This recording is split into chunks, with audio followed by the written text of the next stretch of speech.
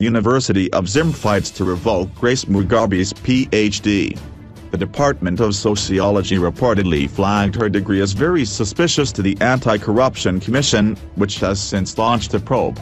Former Zimbabwean First Lady Grace Mugabe could be with one less qualification once a probe into her Doctor of Philosophy degree is done. 3 years after earning her qualification from the Department of Sociology at the University of Zimbabwe, the Zimbabwe Anti-Corruption Commission, ZAC, has launched a probe into the legitimacy of her PhD, the Zimbabwe Independent reports.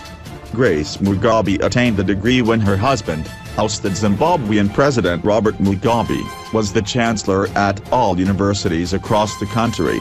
Her husband, however, has subsequently been forced to step down as the head of state, making her vulnerable to investigations into the legitimacy of her degree.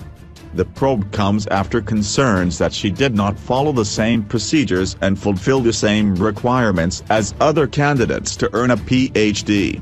The Department of Sociology has reportedly wrote a petition to ZAC flagging the qualification as very suspicious.